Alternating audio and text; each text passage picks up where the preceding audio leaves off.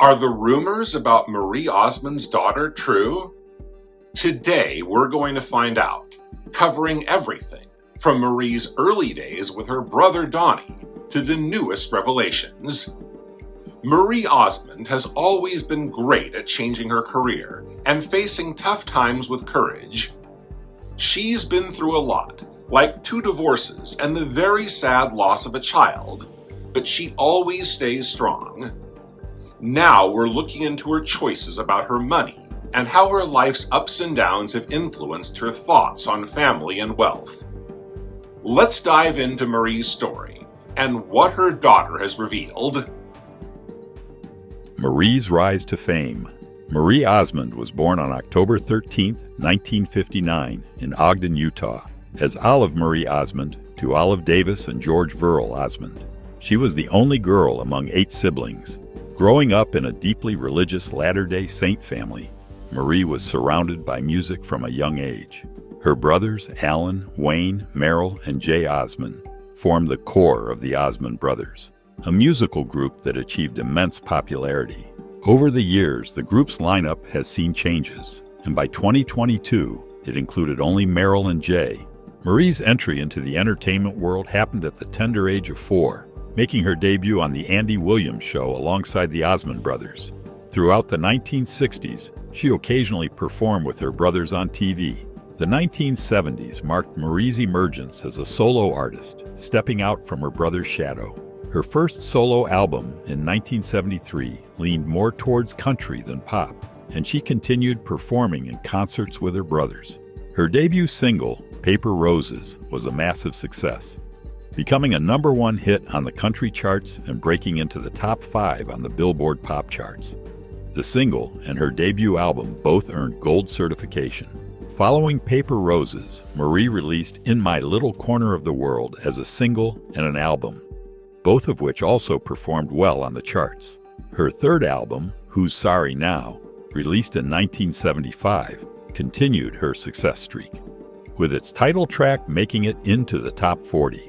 Additionally, Marie scored pop hits through duets with her brother Donny, including Morning Side of the Mountain and I'm Leaving It Up to You, both achieving top 10 positions on the pop charts, with the latter also making it into the top 20 country hits.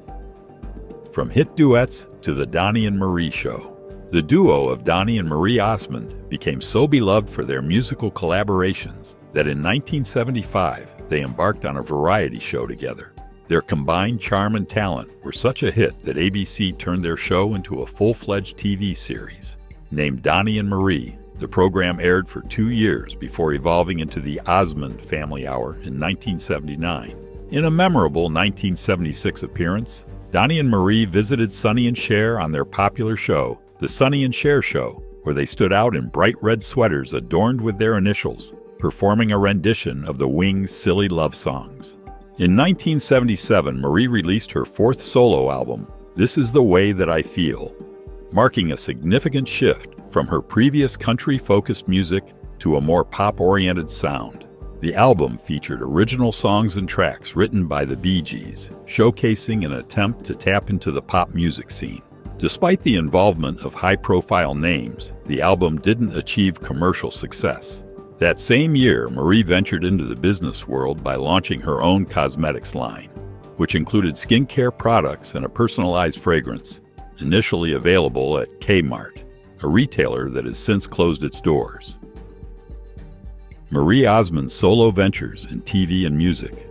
Marie Osmond, known for her musical talents, also ventured into television on her own. In 1979, she took a lead role in a sitcom pilot named Marie, though it wasn't picked up for a series. However, NBC saw potential in Marie and in 1980 launched a variety show titled Marie, starring her. Unfortunately, the show was short-lived, ending after just a half season. In her personal life, Marie got engaged to Jeff Clayton, an acting student, in 1980, but the engagement was called off a few months later. Throughout the 1980s, Marie explored her musical career further by changing record labels multiple times and solidifying her place as a country artist. She left RCA Records for Capitol Records, under which she released There's No Stopping Your Heart, This album produced 2 #1 singles, including a duet with Dan Seals called Meet Me in Montana. Marie continued to make appearances on TV, co-hosting Ripley's Believe It or Not with Jack Palance and starring in 2 TV movies, Side by Side, the true story of the Osmond family, where she portrayed her mother Olive, and the drama I Married Wyatt Earp. In 1986, her album I Only Wanted You included the hit duet You're Still New to Me with Paul Davis, topping charts again. However, her next 2 albums, All in Love and Steppin' Stone, did not achieve commercial success, ending the decade on a quieter note for Marie's music career.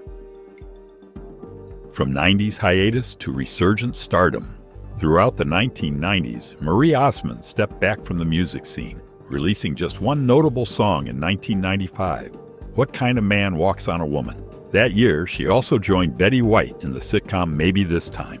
But despite its strong cast, the show was canceled after its first season. Marie found success on Broadway in the mid-90s, starring in productions of The King and I and The Sound of Music. In 1998, she teamed up with her brother Donny for the Donny and Marie talk show, which aired for 2 seasons. Marie turned to writing in the 2000s, publishing her memoir, Behind the Smile, My Journey Out in 2001, followed by 2 more books.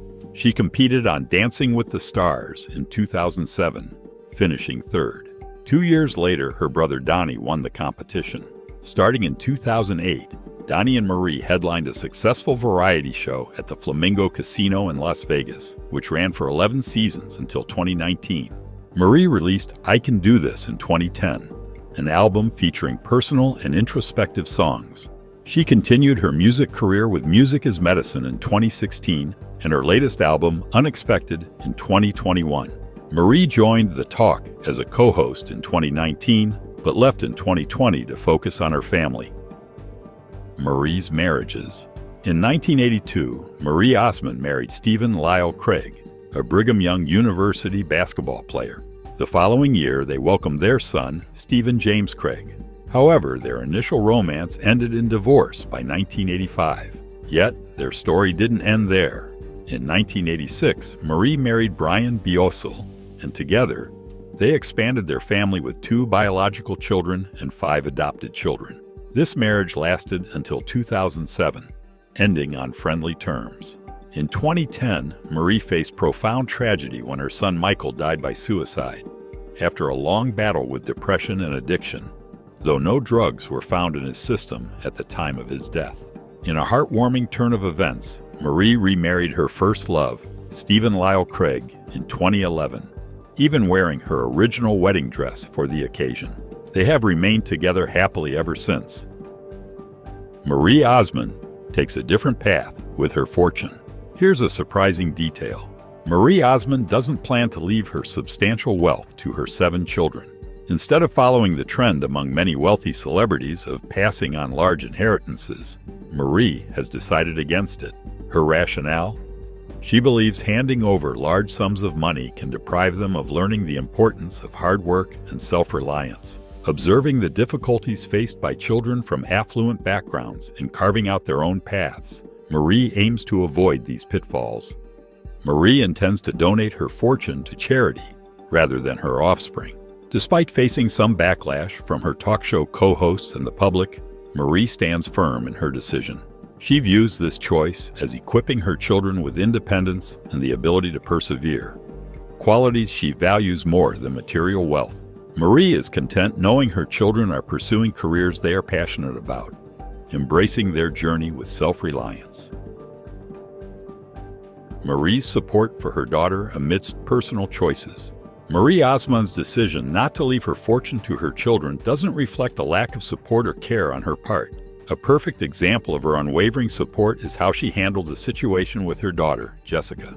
Amid widespread speculation, Jessica confirmed rumors about her sexual orientation. Despite the conservative views associated with Marie's faith, she wholeheartedly supported Jessica, showcasing her unconditional love and acceptance.